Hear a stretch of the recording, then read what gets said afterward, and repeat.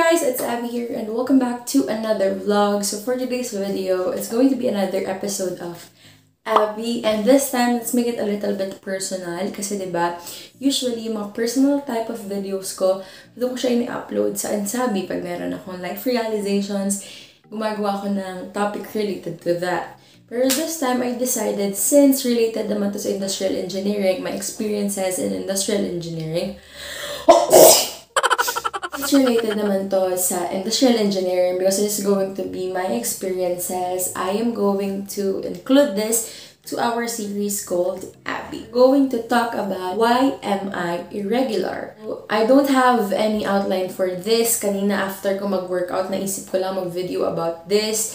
Kasi feeling ko, kasi maraming nagme-message sa akin ngayon regarding school, regarding academics. They are telling me na nahihirapan sila. And I feel like this video might or may not help some of you guys, but still, I want to share my experiences with you. Let's see kung saan tayo dadali ng video na to. So, if you're interested as I am, please keep 2, 3, funk it! My darling, I love you, I love you, I love you, I love you, I love you, I love you, I love you. Ako talaga, personally, I am struggling since high school pa. I am struggling sa any math subjects. And kung tatanungin niyo ako, ba't ka po nag-STEM? Kasi nandun yung friends ko. Literal na wala talaga akong kasama if ipupurso ko yung passion ko talaga, which is related to UMS. Nung STEM student ako, mababa ang scores ko sa calculus. And hindi kasi kami nabigyan ng sobrang gandang foundation sa calculus. Hindi po talaga ganun kabuo yung foundation namin about calculus. Comparing to my classmates now on college who graduated from UB and BAT State U. Well, given the fact that BSU and UB are really focused on this kind of subjects. So, tapos pagdating namin ng college, meron palang 3 stages of subjects related to that. Differential calculus, integral calculus, and differential equations. Actually, may mga prerequisites pa siya, pero yung tatlong yun kasi is itinake mo, sa amin, itinake namin yun first year and second year. First year, first sem, ang tinake namin is differential equations. Struggle sa differential calculus namin.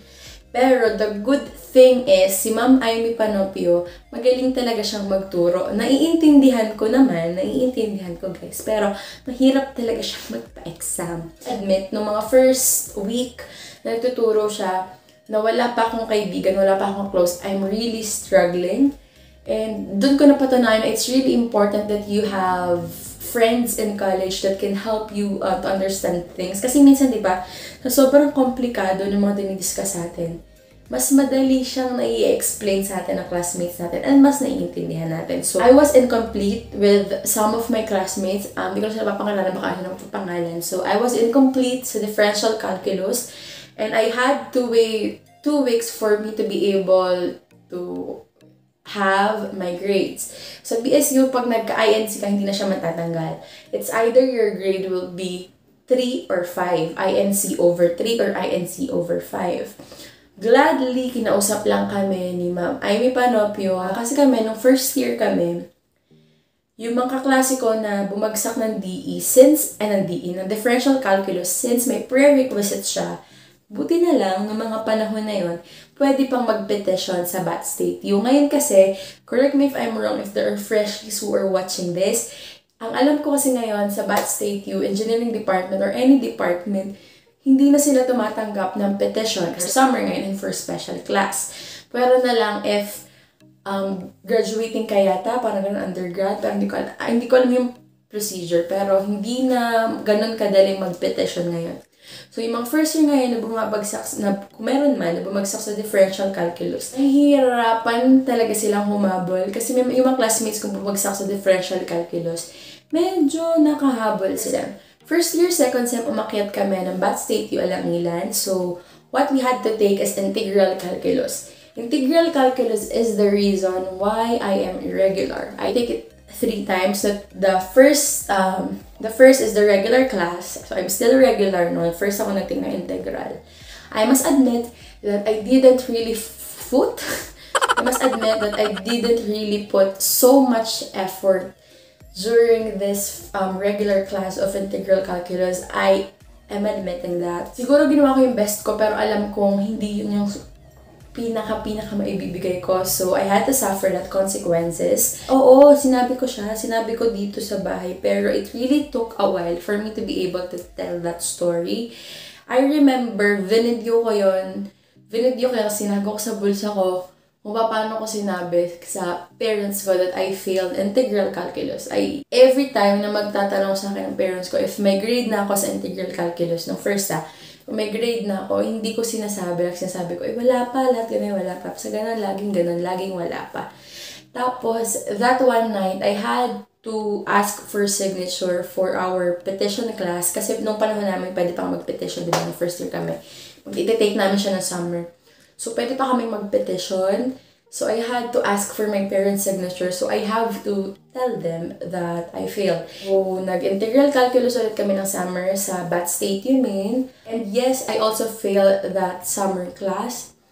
It was harder for me to accept this second one because I feel like I really worked hard for this subject. I really worked hard. I have sleepless nights. I would go to school without any sleep. Sa biyahe lang matutulog kasi I had to review that specific topic. Tough talaga siya. I'm able to pass that summer class sa calculus. Regular na ulit ako ngayon. If you're going to ask me if I was able to tell it right away this time to my parents, the answer is no. It is way harder this time. Yung integral calculus the third time, second year, first sem. Hi, Ma'am Eileen Araguas.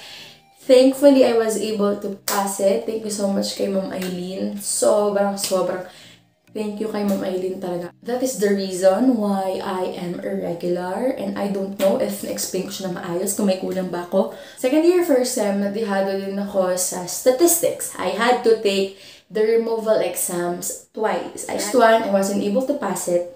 Share ko lang to. Nung nalaman ko na nakapasa ako sa statistics, nag-lunch kasi ako na so. Umakit ako, nag-aabang sila sa may hagdan sa third floor. Tapos, sinag nila ako. Sabi ko, bakit? Anong nangyari? Anong chika? Tapos, bigla si Herbert yata o si Sheila. Sabi, nakapasa ka. Ate, mas mataas yung score mo sa statistics. Tapos, nakaganito na talaga ako Sheila. Tunay. Tapos, sinabi sa akin ni Janela po rin, hi Janelski. Sinabi niya sa akin na, okay, kami yung first removal. Nakapasa na siya doon. Sabi niya sa akin, chinat daw niya si Sir Gerson if meron pa daw pag-asa yung mga hindi nakapasa ng first removal. Sabi daw ni Sir Gerson is wala na talaga. Yun na yun, last na yun. So, sobrang nag-uusap sila na ano daw kaya mararamdaman ko, paano daw kaya ako. They were really worried about me na hindi na nila nasabi sa akin kasi alam nila na sobrang masasaktan na ako. So, I was second year, second sem. We also struggled sa principles of economics. The different requirements which is we understand kasi mababa yung scores namin sa exams ni Sir kasi we really failed on following Sir Mark's directions which is very crucial. Dahil kasi sinasabi ni Sir Mark na yung mga terms, makakalimutan niyo yan. Pero ang importante sa trabaho nyo in the future is for you to be able to follow the directions. Nasabihan niya kami ng mga words of wisdom. I'm at the back, I am starting to cry. I was holding on to a tissue given by Dawn at the back. So, ayun. After that, I go straight sa bathroom. Tapos, doon ako umiyak kasi ayoko makita ko mga klase ko na todo breakdown sis. Na comfort room. Tapos, after few minutes, narinig ko, may tumatawag ng pangalan ko. Sumunod sa akin si Jaira. Sa pinto, tatawag niya abIE. So, isigaw siya, abIE. Hinahanap niya. Nahiyak ako kasi, sinundan niya talaga ako, B. Sinundan niya talaga ako to make sure that I am okay. Hinintay niya ako dun sa may labas. Kasi nasa loob ako ng cubicle ng CR. Hinintay niya ako dun sa may labas. Hanggang sa makalabas ako. Tapos lumabas ako ng okay na ako. Alam kasi ni Jaira na if tinanong niya ako kung okay lang ako, magbe-breakdown ako. So, she didn't ask me that. She just assured that I'm okay. Summary of what I said. Yes. First is yes, I am irregular. The reason why is because I failed integral calculus that I had to take 3 times. It has prerequisites, so I have an additional 1 year. Supposedly kasi ang industrial engineering in the new curriculum is 4 years na. Since I failed and I am irregular and there is no more petition to be offered or special class to be offered at our level, my program of study has an additional 1 year or 2 semesters. So that is the consequences of my failing subjects. So my first advice would be deal with it.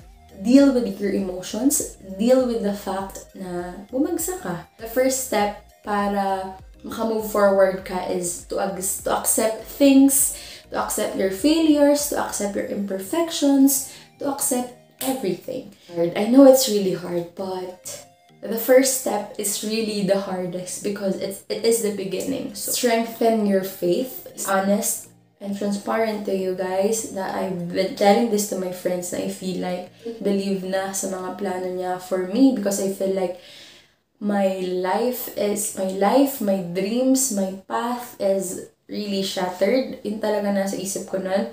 I was in a victory worship. It's very seldom for me to attend to those kind of worship, but I want to tell you guys that it really helped me. So I'm really thankful for the people who led me na mag-attend ng worship. At the end of the worship, the pastor told us na kung sino man nakaka-experience ng ganito, ng ganyan, failures, ng doubt sa sarili, ng doubt sa faith, ng blah blah blah blah blah blah, please raise your hand. Lahat ng tao dun sa hall nakapikit. If you guys would believe this, kinilabutan talaga ako nun, and habang kinukwento ko kina Jaira, kinikilabutan talaga ako. I felt something na parang, I felt something in my elbows na parang, pinupush niya yung kamay ko to be able na makapagtaas ng kamay. Tapos parang may bumubulong sa akin na itaas ko yung kamay ko, para may humawak sa kamay ko na para itaas siya. So the last thing I knew is nakaganito na ako, nakapikit ako, nakaganyan na ako, and I was holding my chest. Right after the worship, may lumapit sa amin ng babae. Pinray over niya kami. Tapos sabi ko, maybe this is God talking to me, this is our Lord talking to me to fight more. Lumaban pa ako because His plans are better than my inhibitions. His plans are better than my doubts. His plans are better than the things that's going on in my mind that time. Until this day, it still feels so surreal thinking about that. And ayun, I'm just thankful for that very day, that Sunday, that I was able to attend a victory worship. Strengthen your faith and always remember that with God, with our Lord, everything is possible. Sabi nga ni Tony Gonzaga, minsan kailangan sirain ng Diyos yung mga plano natin kasi meron siyang mas magagandang plano. So we just have to trust the process. So next is having a strong support system is very essential. Hindi ko makakayanan yung journey ko of being irregular, of those failing grades. Some of you guys might think na ang OA ko naman, normal naman sa engineering yung bumagsak, blah blah blah blah blah blah. Ang OA ko naman, ganyan na ako mag-duel. You don't understand unless you are in my shoes. Lagi niyong iisipin yan. Huwag kayong manghusga ng tao because hindi niyo alam kung ano yung dinadala niya sa loob. Siguro isang advice pa guys is don't be embarrassed to ask for help. Huwag kayong mahihiyang magtanong kung mayroon kayong hindi nagigets, huwag kayong mahihiyang humingi ng tulong, pero huwag naman nating abusuhin guys ha, pero ayun nga, huwag nyo lang abusuhin, pero okay lang humingi ng tulong. In relation to that, if you are a gifted student, if you have a gifted mind, please share your knowledge to your classmates, to your friends, turuan mo sila sa mga lessons na hindi nila alam. Special thanks to my classmates who really put efforts in order for us to learn. Herbert, thank you so much for your efforts. Kung nanonood ka man, thank you for your efforts sa pag-share ng problems kay Sheila, kay Ann, kay May. Hindi ko na kayo malahat-lahat. Pero for all the people who really spend time to teach us subjects, to teach us topics na hindi namin alam, sobra kaming thankful talaga. I super appreciate you guys. Sobrang laking tulong, tinuturuan nila kami kapag may... Next is lagi niyong iisipin na having a grade of 3, having failing subjects, having failing grades is normal. So be thankful for the grades that you have. Be appreciative of the grades that you have because you worked hard for it. And siguro the last thing that I want to tell you guys is laban lang. Padayon. Move forward. Continue moving forward. Huwag kang susuko. Don't give up. Okay lang yun na maisip mo na, pagod na ako, gusto ko nang huminto. Okay lang yun. Pero pag-isipan mo siyang mabuti. Isipin mo lahat ng sacrifices mo to be able to have, to be able to achieve wherever you are now. Pag-isipan nyo mabuti yung mga gagawin yung decision because it will affect your future. It will affect our future. Sabihin sa'yo that you are not alone in this battle. In any of your battles, you are not alone. Please remember that there are a lot of people out there loving you, wants to embrace you, wants to love you. You just need to open your doors for them. But please be careful on the people you trust. Be careful of the people you share your stories with kasi may dalawang klase ng tao nakikinig sa problema mo. First is yung tao na handang pakinggan, handa kang damayan at nandyan para sa'yo. The second was the kind of person na nakikinig sa'yo kasi binubuo niya yung storya para may share niya sa friends niya at pagtawanan ka nila. So be careful on who you trust. I want to tell you that everyone in this world has their own problems. May mga pagkakataon lang talaga na some people can dwell, some people kaya nila dalhin yung problema nila joyfully, kaya nilang ihiwalay yung problema nila sa bahay at iwan lang doon. If hindi ka ganon, that is completely fine. That is valid. Whatever you are feeling is valid. Your feelings are valid. Please know that if you need someone to talk to, this is from the bottom of my heart. If you need someone to talk to, you can message me on my Facebook page. I'm thankful for the people who are sharing their stories with me. Yung iba, sinasendan ko pa ng video kasi hindi ko alam kung paano sila para pag-ano yung loob nila. So, nag-send ako ng videos kasi hindi ko siya masabi lahat sa chat. So, if you need someone to talk to, you can message me on my Facebook page anytime. Everything is gonna be okay. Hindi man ngayon, hindi man natin alam kung kailan in God's perfect time. Just believe that everything is going to be. Thank you so much guys for watching. I hope you guys enjoyed this video. Don't forget to give this video a thumbs up. Comment down below for any video suggestions. Don't forget to subscribe to my channel. Click the notification bell beside it. Like my Facebook page and always remember to make your eyebrows on fleek. Bye!